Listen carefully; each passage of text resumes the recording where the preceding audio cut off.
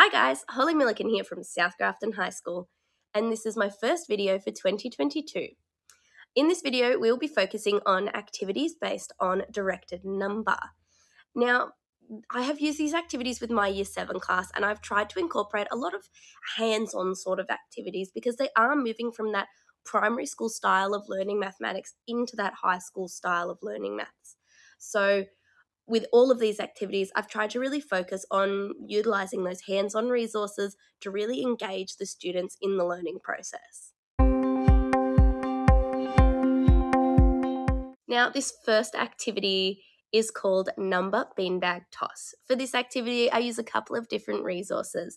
The first one being these numbered beanbags from Modern Teaching Aids, and the second one being a number line which goes from -20 through to 20, again from Modern Teaching Aids. I will combine these with a worksheet that I've made up for the students, which will allow them to complete this activity successfully.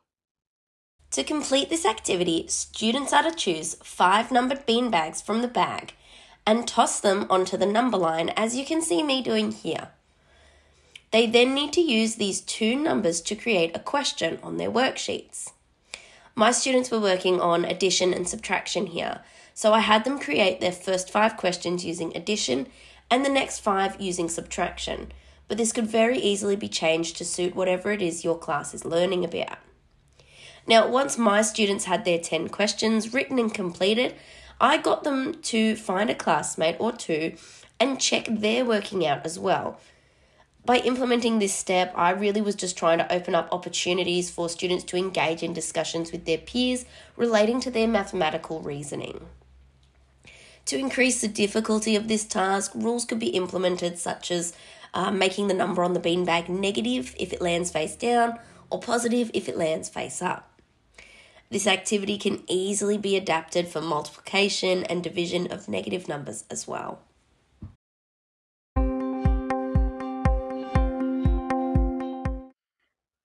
For my second activity, this is one I like to call Roll It Out. So for this activity, I will give students a set of dice and a worksheet and get them to use those dice to create different number sentences and then solve those number sentences with a partner or small group, depending on the level of the class. For this activity, students are given a set of dice and asked to create and answer a set of 16 questions. Now, depending on the level of your students, you could either set the goal of this activity as simply arranging a number sentence and answering correctly, or you could make the activity more complex. For the first half, students could be trying to arrange their numbers to make the smallest possible answer. For the second half, they are doing the opposite, using their roles to create the largest possible number for their answer. This activity can be further changed by adding in a multiplication and division die and having students multiply and divide their positive and negative numbers as well, rather than just adding and subtracting them.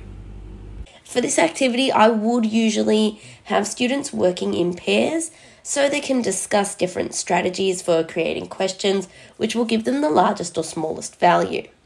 Not only does this activity focus on students' multiplication, division, addition and subtraction of negative numbers, but it also focuses on this idea that a positive number is in fact bigger than a negative number. So students need to keep that in mind as well as they work their way through this activity.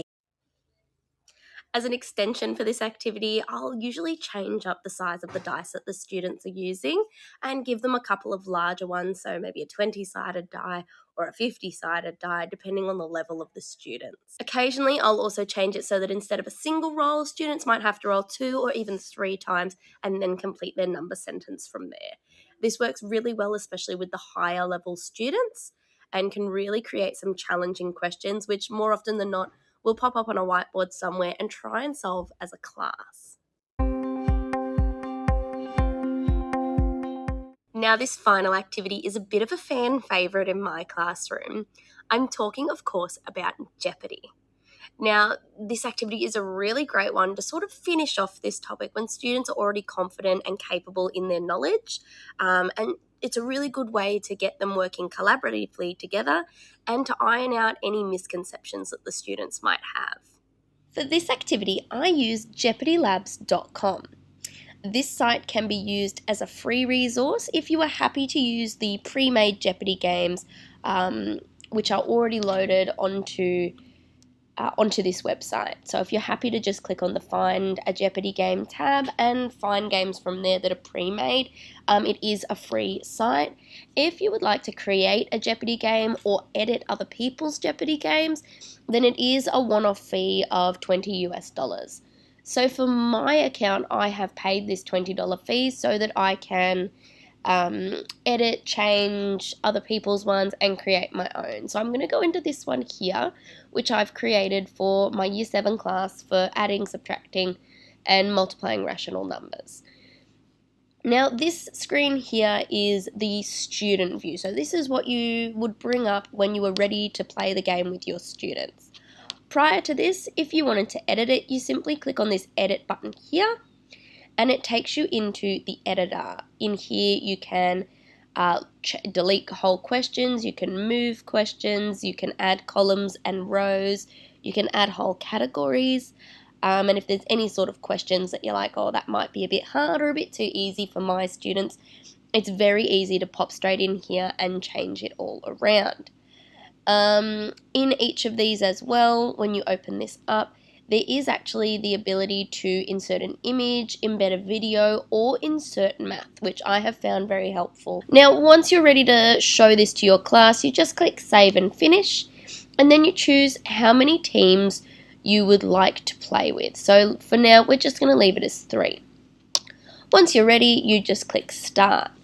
Now, the way that I play it from here is that I will usually start with Team 1 and have them choose so I will say choose a category and a point value. So they might choose adding rational numbers 500. I will then click on this one, which opens up the question, and they will have between 30 seconds and a minute, depending on the level of the class, to come up with an answer for me. At this stage, I do also allow the other students in the other groups to write answers down on mini whiteboards, and if once the team who's chosen the question, once they've answered, I allow the other teams to show me the answers they put on their mini whiteboards as well. And if they did get them right, then I will give full points to the team who chose the question, and I will give half points to each of the other teams who may have gotten the question correct. I find that this really keeps the students more engaged throughout the entire game, rather than only being engaged when it's their team specifically that is answering the question. So they're on for the whole game when you do it that way. So this is a really fun little activity. Usually I find it does take most of a lesson, and once you know the level of your own students, you can add or subtract columns and rows to make it harder or easier, longer or shorter. So it's a very versatile game. So there you have it, 3 different activities to help engage your students in learning about directed number. Now, these activities can, of course, be altered to increase the difficulty or decrease the difficulty as it suits your class, and can be used with a range of alternate resources and can be adapted to fit your school context. If you do need any help or you would like any of the resources, please feel free to reach out to me.